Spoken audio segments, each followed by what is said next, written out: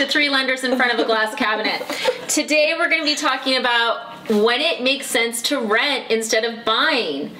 I get, like, everything on social media, like any TikTok I do, like if I do a TikTok that's like, hey, you should compare lenders so that you don't get totally ripped off and screwed. Someone's like, of course you say that. You're a lender and you want to sell me a house. And I'm like, who are you? Yeah. Like, there's this weird thing that since I'm a mortgage lender, all I want to do is for you to buy a house. And honestly, there's a lot of times that we talk to you guys and we're like, no, this is the worst idea you can make. And the reason, like, I don't know about you guys, I don't want someone calling me in 5 years being like, I can't get out, I hate you. Yeah. Like, or in a couple months. In a couple months. Like, I moved here and I hate it. Yeah, because we get those calls, and thank God we're not the lender on the front. We had one, though, but it wasn't our fault. It was like a cultural thing. Like, they moved to a specific town, and they didn't realize how the town was. So anyways, here's the point. As mortgage lenders, sure, if you want to get a mortgage, would we love your business? Yes, I'm licensed in 48 states. You'd be working with me, Alyssa, Sam. It's basically a party. It really is, yeah. God, that's a lie, isn't it? Isn't it? It's a mortgage. It's not a party, guys. But we're fun. We try. I mean, we do the best that we can. We do the best we can. Anyways, but do we want you to get a mortgage if it doesn't make sense? No. So we sat down at lunch because we have no life, so this is what we talk about, and no shared interests. And we came up with 8 good reasons why you should rent instead of buy. Okay? So I'm going to go over them, and then, you know, gals, chime in. A house will not save a marriage. No. Yeah. It'll probably make it worse. Yeah, exactly. Yeah, so just as like sometimes when couples are trying to have a baby to save a marriage, we see couples where they're clearly at odds, it's going downhill, they're not even sure they like each other, and they're trying to buy a house because they think that owning a house will change everything. And then you get a roof leak, or your drain backs up. Alyssa may be going through some things right now. It's not romantic. I would not describe home ownership as, unless you're like super freaking rich. Like if you're a billionaire, maybe it's romantic. Because you don't have to deal with any of the unromantic stuff. Billionaires, you know, the 20 to 30 billionaires where are you? who send money quick, thanks. Okay, so a house will not save a marriage. And from a lender's point, whenever we hear people go, well, I'm not sure I want to be on the loan, like we might be breaking up, I'm always like, please stop right now. Yeah. You know, and then they'll call back, well, no, we're back together. Oh, can you take me off again? Like we had a fight. Like if you guys are doing that where you're going on and off the loan app because you're having a fight, please rent. Sign a lease. Sign a lease. You know, see if you can fix your relationship before you get into bed on a house. Because a house, I would argue, a house, it's just like a kid. It's a lot. It talks to you at night. I'm kidding. Okay, let's see here. I'm going to let you guys go crazy on this one. Yeah, you're going to be like, really? Moving in together for the first time, buying a house instead of living together as renters before you buy a house. Why is that a terrible idea? Ladies? I mean, that's much more of a commitment than renting, right? Like, if you move in together and you're like, wow, I absolutely hate living with you, easier to break a lease than to divvy up a mortgage. Well, and living with anybody in general is it's challenging. horrible. It's so challenging. I tried to keep it a little nicer, but yeah. And so if you've never done that, why just commit? You know, I mean, unless like all these.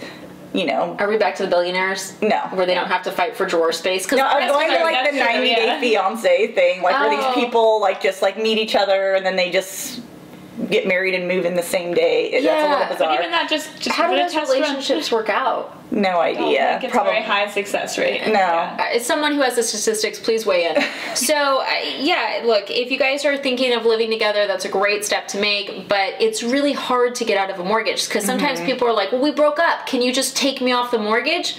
No. No, it's like a legal instrument that says you're responsible for half this house, and then it's like if you guys don't have equity, like maybe you did a lower down payment, you can't get out. And so then it's like you're like, we've had people where they're remarried to other people and they're still on the mortgage with this other person. Oh yeah, I've seen that. And their spouses hate it. And usually in the couples, there's always like one person holding on. Have you noticed that? Yeah, usually. So it's just a disaster. And it's like, I don't know, do you guys get mad when people ask you to give up drawer space? I just have a completely different closet. So it's, yeah, doesn't go there. Bougie, the Alyssa edition. I just have my own closet. So, okay. No big deal. Mark keeps on trying to take drawer space. I cleaned my closet legitimately. I gave a bunch of stuff away. I put a bunch on ThredUp because I'm always trying to make that 36 cents. And he's like, oh, it's so great that you cleaned your closet. I have more room. And I'm like, hell no. Like, I did this for me. For me. So, yes, definitely we do suggest renting to make sure that you guys like each other, because it can be like if someone's really clean and someone's really dirty, or you might just find out that they're disgusting. Yeah, pretty There much. was there was this couple I heard about. This is the craziest story. You guys ready for this? Yes. So this guy and gal move in together, and thankfully they did not buy a house. They were renting. And the gal found out that when they lived together, he never brushed his teeth. So she started tracking it. My God. She started That tracking is it. like something, well, That's too much.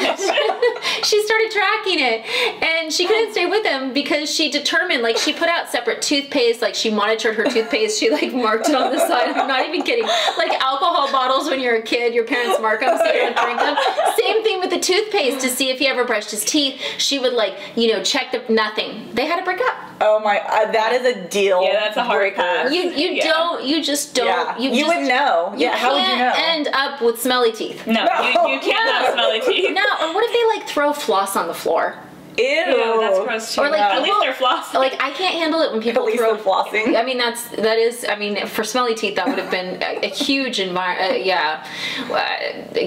God, it's gonna be so awkward if smelly tooth ever wants a house. I don't think I can deal with it. Okay, let's move on. Before I retch. Okay, so if you're nervous about job stability, rent. Yeah. It's a good one too. You don't want to be in a position where you're comfortable making a mortgage payment with your current job, but if something happens, Like if you're hearing like, oh, there's going to be layoffs, or, you know, you're in an industry where you know that sometimes that happens. Yeah. Or you're in sales and that, you know, your commission hasn't, or, you know, you don't think it's going to be projected to be as high, or, yeah, definitely. Well, or if you're in a field where there is some tightening, but there's other opportunities in other parts of the country. So like if you're in a field, like we see that with tech a lot, where, you know, they'll get moved to a totally different state. So if the company is, you know, not doing great, stock prices, everything right now are brutal, you know, that, and you're worried about your job, I would say wait. I would say rent. Okay, let's see here. I can't read my handwriting. That's going to take a minute. What about moving to another state that you've never even been to? That's a great one. Yeah. that's a good one. That one always baffles me because the concept of making such a huge investment but not paying for a plane ticket is crazy. Yeah. And sometimes people are like, well, I can't afford both. And I get that, but climates are so different across the United States, and culture. People don't get the culture changes in different parts. Like there's some stuff that, you know, we say in California, I'm sure I offend people every day. Oh, yeah. I mean, that's myself. just you. That's just you, basically, when offending. She's like, offended. Where's the buzzers? But, you know, and we've seen that. We've seen people trying to buy houses in areas they've never been, and we're like, you really need to go visit it. Yeah. Or what I like to tell people is even, you know, okay, visit, but then go to like the grocery store. Yep. Like go to Target. Go every day. All the places you're going to go every single day. You need to go see those places because that's going to be you. Like, do you want to be in that environment? Well, and if Target has more than 10 people in line and they're not opening another cashier, like, do you want to live in a town like that? Like, think of the madness. Think about the extra planning you're going to have to do. Yeah, your time Or is if they don't valuable. have the drive up, because that's what I use all the time. You do Target drive up? Oh, that's all I do. ever. They even also added returns and Starbucks to it. Oh my gosh. Which is absolutely amazing. My frugal queen's going to be bankrupt soon. No, it's free. Yeah. I know. I just feel like it's risky. Like, you have to go in. Like, you've got to if you go in, you're going to spend $1 million. If I just go on the app and buy like if you buy one thing, you can do drive up. But how will I buy all the things that I give to Goodwill? That's another story, because I buy them all, so please keep buying them. Yeah, I'm supporting you. Okay, so let's see here.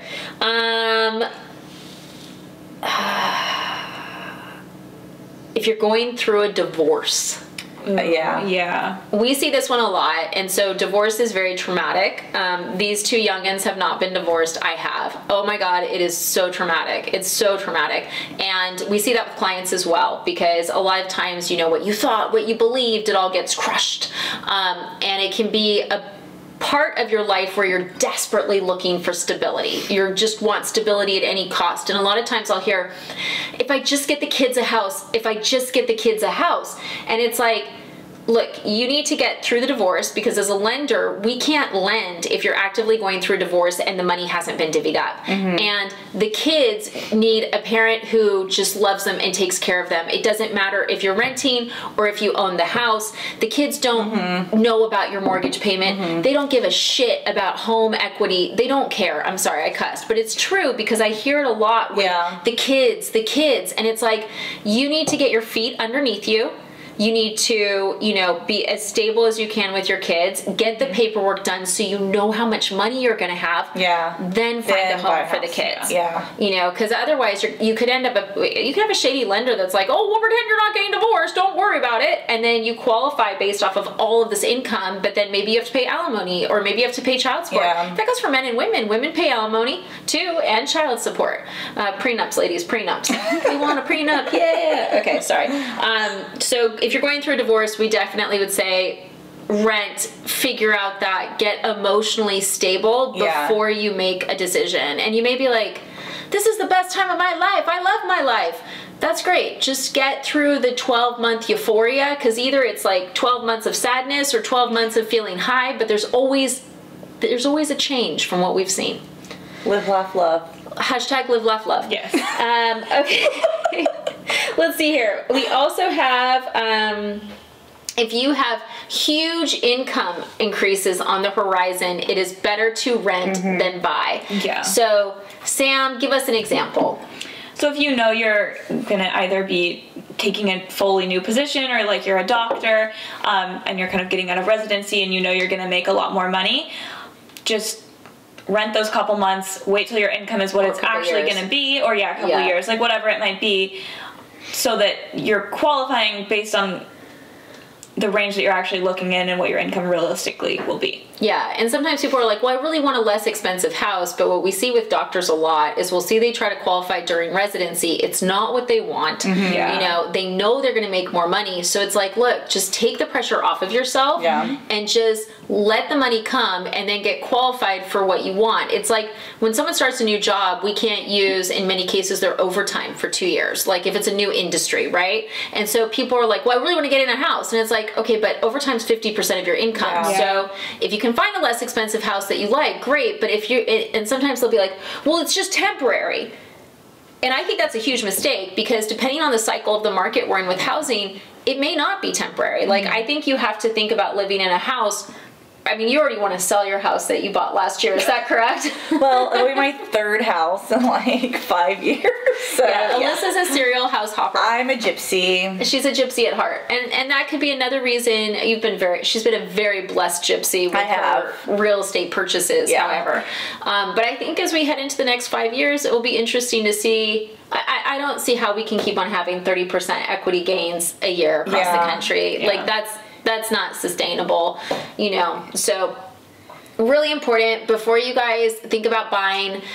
Renting is not a bad thing if as long as it's not forever. If your whole plan is to rent forever, I would be worried about that because of inflation. Well, with my second house, I sold it. I rented for a year because I wanted to make sure it made sense. I wanted to play the market, and then also you were in a new job. Yeah, and I was in a new job, and so it made financial sense for me to do that. And then I was able to get my next house. So yeah, I mean, renting it was great, it makes sense. Yeah. So and that's another good reason to rent. If you're selling your house, a lot of people are like, well, I have to find another house immediately. I'll buy anything. I just have to. And it's like, guys, take the pressure off. Yeah. I shopped for 11 months and I got something, that you love. Yeah. That you've had to do some repairs on. Yeah. I'm learning to love it again. You've become is it almost done yet? Yeah, it is. Okay. Yeah. So there were some roof leaks she wasn't aware of because they hid them from her. Yeah. Lovely. But it's fixed now. So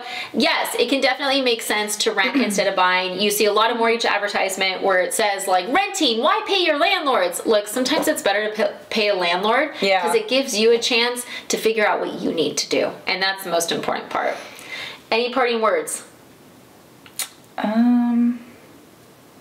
No, I think we covered a lot of good topics. We only covered half of them, but that's okay. Interesting. Part two. Part two. Okay. Well, as always, guys, thank you for watching. And yes, the glass cabinet, I know you're intrigued, as am I. I'm licensed in 48 states to do mortgages. These are ladies on the team. We're always happy to help you guys. Thanks.